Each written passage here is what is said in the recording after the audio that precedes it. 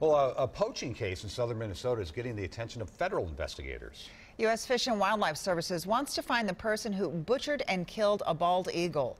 A MnDOT worker found the large bird just south of Albert Lea back on March 20th. It was left in a plastic bag on one of the MnDOT properties. Rachel Slavik found out that poaching cases like this are relatively rare.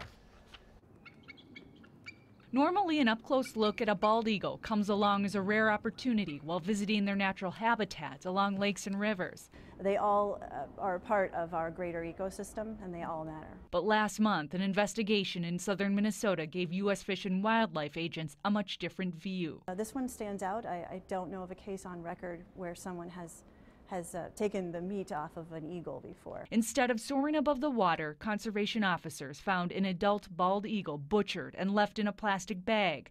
Talons like this one were removed from its body. One thing that's really important that stands out also is that we're not talking about a hunting case. This is completely different.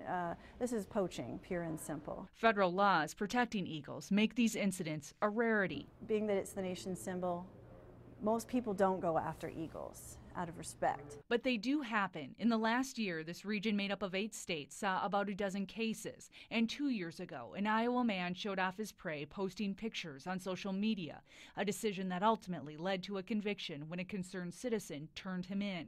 I think we're going to get down to the bottom of it. We've had good success over the years. For investigators, an arrest in this case isn't just about the dead eagle, but protecting those still in flight. This probably tugs on everyone's heartstrings. Seeing any wildlife wanton waste like that is tough for any of us. The eagle will be sent to a forensic lab to determine how it was killed. Officials are asking for the public's help in this case. If you have any information, you're asked to call the tip line at the bottom of your screen. The number's right there.